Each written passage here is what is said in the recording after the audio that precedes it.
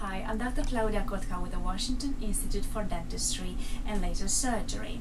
So what are the main differences in terms of dental appliances or oral appliances that may treat temporomandibular disorders or clenching, grinding, etc.? The main difference is that they're made by different professionals. They're dentists that make their appliances as well as dental technicians or perhaps over the counter.